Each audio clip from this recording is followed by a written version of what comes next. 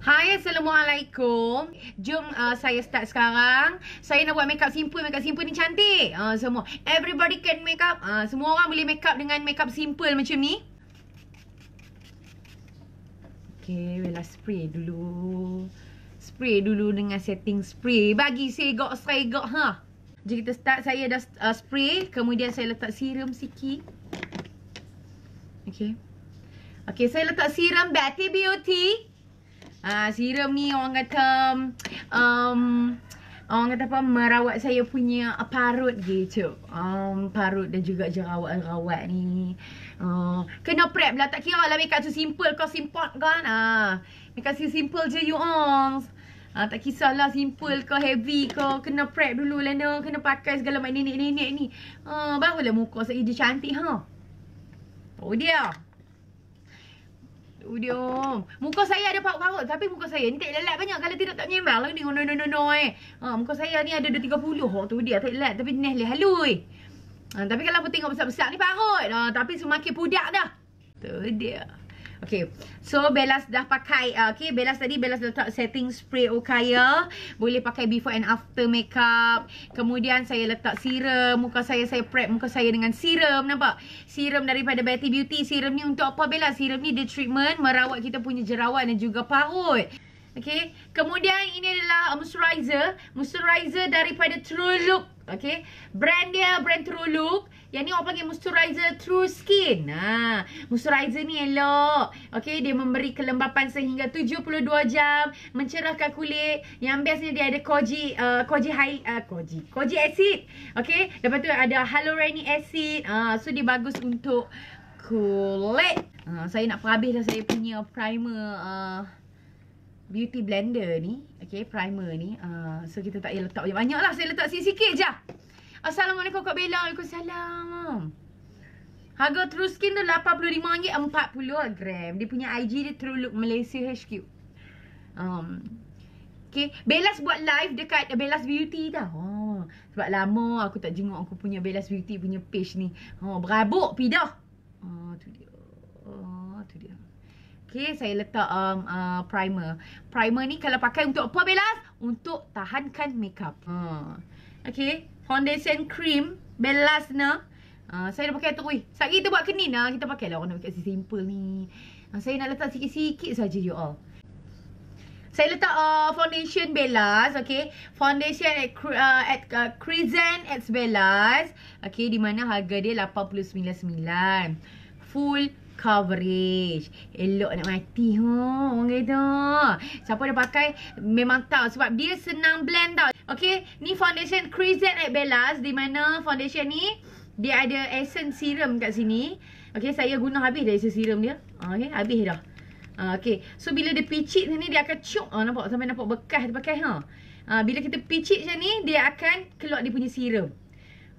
So cara dia macam tu. Kalau hampa nak blend dengan serum, picit lah yang ni. Tapi kalau hampa tak mau blend, hampa nak pakai foundation saja pun boleh. Okay, dia full coverage. Sangat-sangat ringan. Okay, tengok. Dia ada dua kod Gebu dan manis. Okay, ni sugar gold, argan oil tau. Okay, sebelum makeup tadi, kalau contohlah hampa nak ambil sugar gold ni, nak prep dulu dekat muka hampa, macam nak ambil tek tu pun boleh, tak ada masalah. Tapi Bella suka blend dalam foundation. Gitu. 1, 2, 3 titik. Okay, Bella letak 3 titik argan oil.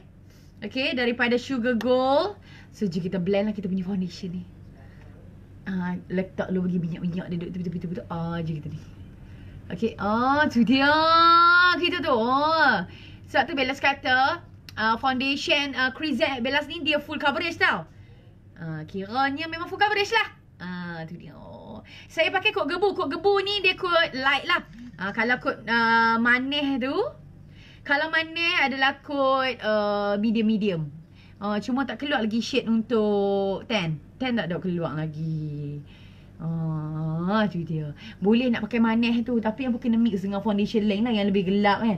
Contoh macam orang kulit macam kulit-kulit India kan, yang macam betul-betul hitam manis tu, untuk shade dia tak ada lagi. Minta maaf. Okay, tu dia nampak tu, easy to blend. Sebab tu Bellaz kata senang nak blend. Span apa? Span Bellaz ni ha. Bellaz pakai foundation apa? Ni Pondesyen Chriszen Bellaz. Chriszen Bellaz. Sampai masuk je Chriszen official dia punya page IG dia tu. Official dia tu. Tu dia. Makeup simple ni orang perempuan suka. Sebab dia tak over, nampak ni. Okay. Nampak tak? Oh, cantik dah. Gede ke budak. Ui. Okay. Sat-sat Bellaz tengok depan. Bellaz jenis tengok direct Bella punya ni. Mudah tu. Aku kalau makeup kan. Kena tengok bagi elok-elok. Kena tengok bagi cantik macam ni kan. Okay. Kemudian Bellaz akan setkan dengan loose powder Okaya. Saya kalau makeup ke mana pun mesti tahunya step-step Bellaz ni. Okay. Okaya punya loose powder. Ada.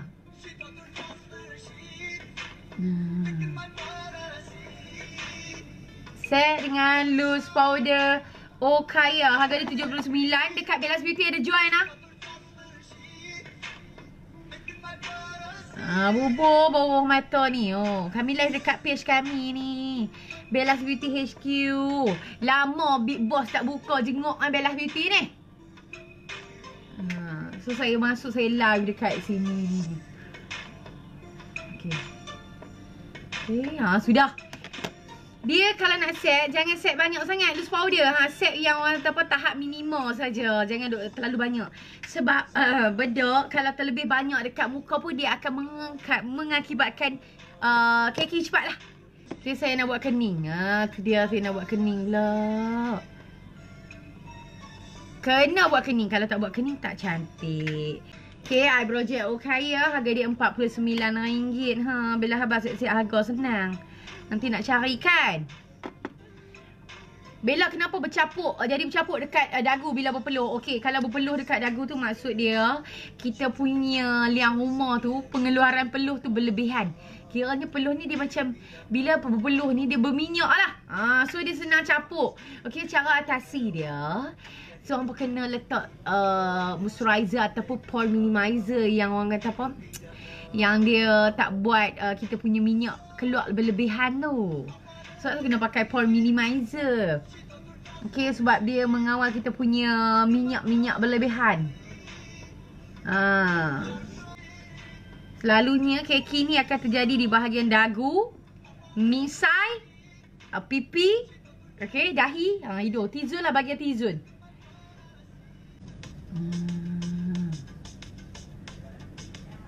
Gitu. Nampak kini Bella ni? Bella toner terbaik, yang terbaik toner apa? Toner kalau saya pakai toner saya sendirilah. Bellaz pakai toner daripada ni. Alah fresh. Mahal sikit lah toner tu. Kalau hampa apa kena pilih toner ni, apa kena pandai pilih sebab dia kena atas pada skin. Kalau jangan pilih toner sebarangan. Setengah toner kalau tak sesuai dengan kulit muka apa hang. Kita takut tu toner, tapi kena pakai toner. Bila kita pakai toner tu, dia akan buang orang kata apa? Kotoran-kotoran kat muka tu. Bella buat makeup apa? Saya buat makeup simple saat ni. Dia tengah dia buat ni, dia buat kening cantik ni. Saya pakai eyebrow gel Okaya. Hai Bellaz, contact lens Bellaz daripada Nani Kish. Saya buat contact lens Nani Kish. Saya buat pula, saya pakai contact lens Nani Kish yang ni kod natural. Tu dia kening Bella jadi dah tu. Okay, saya akan blend. Saya akan ambil brush dia, brush Okaya. Kalau kita beli dia punya gel, dia akan dapat free brush ni.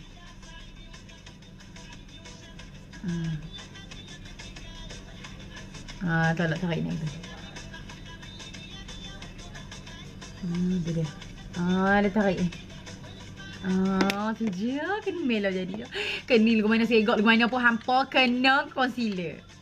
Okay. Ni dia eyebrow gel dia. Beli ni eyebrow gel dia akan dapat brush ni. So harga dia RM49. Memang tahan lama. Saya boleh bagi abang kan. Tahan dia dekat setahun. Tu dia. Okay, Bellaz conceal dengan concealer Riffaa. Okay, tengok ni ya. Okay, saya concealer sikit je. Ikutlah cakap Bellaz. Bellaz kata kalau concealer makeup kening macam mana apa concealer hang kena conceal. Hang kena conceal kening hang tu baru cantik. Bellaz pakai concealer Riffaa tu dia letup. Yang Bellaz pakai ni power sebab Bellaz rabun. Yang ni kot natural ada dekat Bellaz punya HQ ni. Sebab tu Bellaz live kat sini so senang apa nak tengok makeup sikit simple ni kan. Allah Akbar. Tarik turun bawah. Saya buat halus je saya punya kening hari ni. Kan segak macam tu.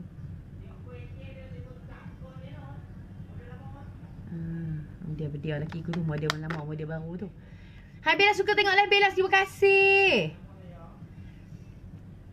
Sekejap saya buat lagi, saya nak blend lagi. Oi, je lah tu.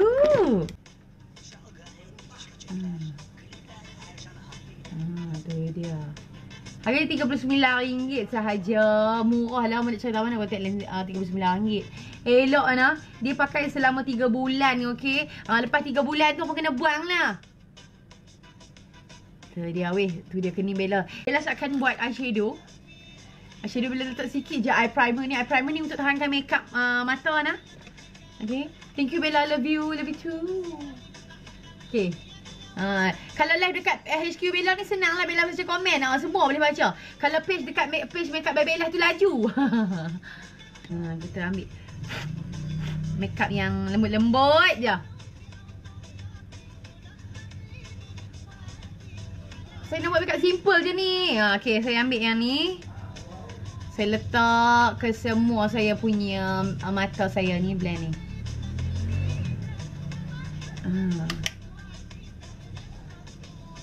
Okay.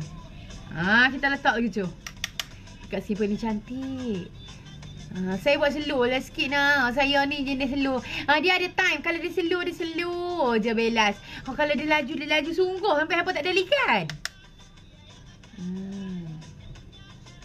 Saya nampak tu Allah Akbar. Ni. Blend satu kelopak mata saya ambil colour yang macam peach saja. Saya tarik bawa di luar sikit.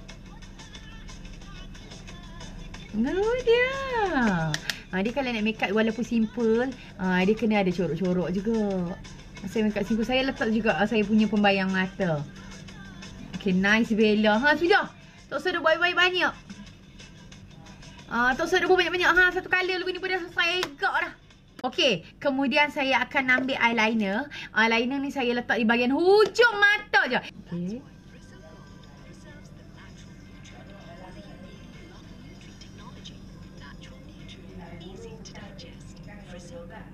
Tu dia. Saya buat di bahagian hujung hujung mata je kami buat eyeliner. Zoom sikit. Apa dok je tengok gelangnya. Geram tu kita orang perempuan ni geram.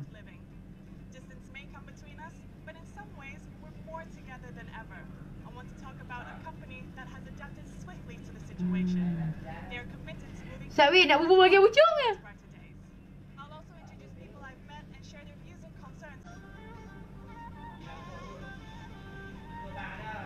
Okay, set.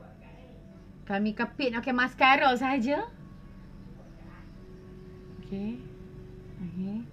Kami pengepit sebab kami nak pakai mascara saja. Ni dia. Hey, belah ni cantik pula. Belah ni tak apalah ambil pikat dia dah. Takat 1, 2 tu. Kami tak boleh duduk ni. Sekejap lagi heavy water balik. Okay, saya akan pakai mascara 1 Minute Miracle. Saya letak dulu. Oh dia.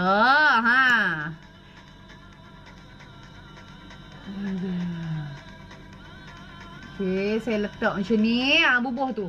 Tadi pengepit dia tu yang Bellaz kepit awal-awal tadi. Dia bagi free sahaja. Tu dia, mascara dia gila lah. So saya love dengan mascara 1 Minute Miracle ni. Tu nampak tu Bellaz buat. Oh, letup bye. Oi, panjangnya bulu mata dia. Okey, set bila. Panjang. Tadi kami pakai eyeliner kami celak Cayaq. Okey, nice dah tu. saya punya eyeliner macam coklat hat 2 biji sikit belah ni. Tapi tak apa, ambil paket dia lah. Okay, Bellaz letak sebelah lagi.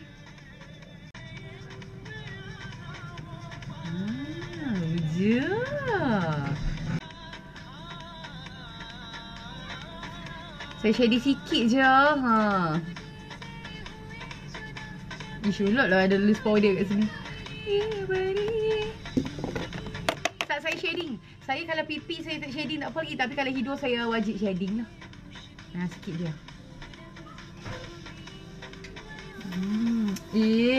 Tak suka lah nampak putih-putih tepi bibir lah.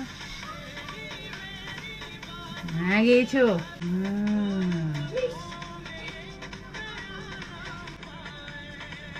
Okay.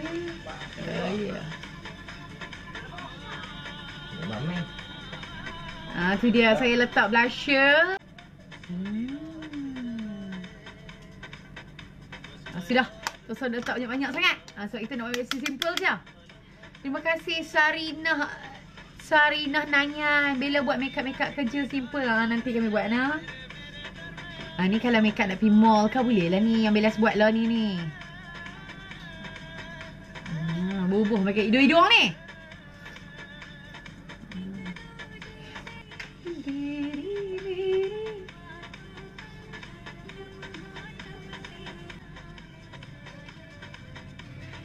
Oh, cantik je Bellaz. Alhamdulillah. Hampa pun boleh buat cantik lagu ni lah sekejap gini.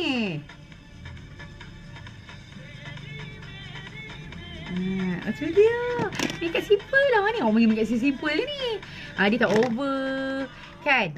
Okay, so saya nak pakai lipstick. Okay, Sat, Bellaz letak ke ucuk dulu. Tapi dah tak available dekat Bellaz Beauty, dah habis dah. Okay.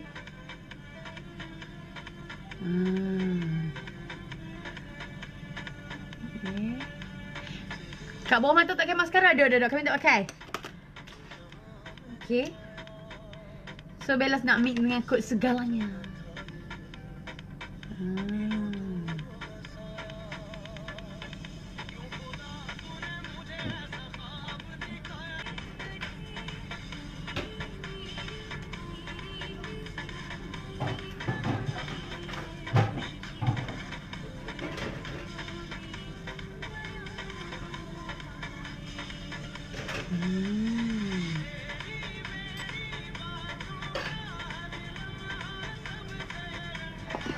Oh dia.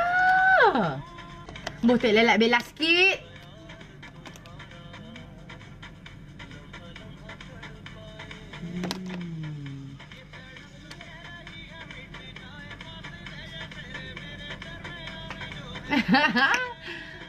Ni dia.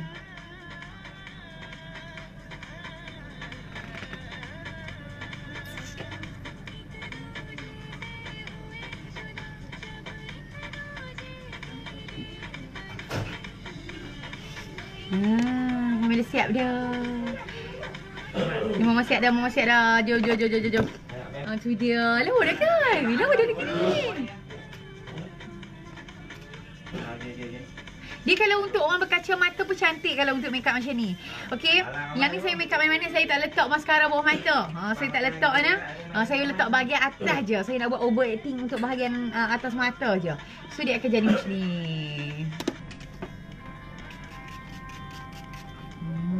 Kita bagi lock kita punya makeup tu. Saya slow sikit hari ni. Saya tak makan lagi. Dia lapar. Tu dia posing. Lawa sangat. Naik suara lah bila lips terang lagi. Heavy daripada mata. So terima kasih menonton Siti. So Siti nak pergi makan dulu. Siti lapar lah. Okay, bye. Thank you so much yang tengok Bellaz. So ini adalah ilmu untuk petang ni.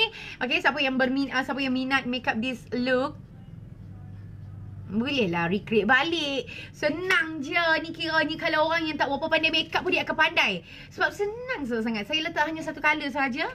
Dan saya buat eyeliner di bahagian hujung mata. Nampak ni? Hujung-hujung mata eyeliner tu.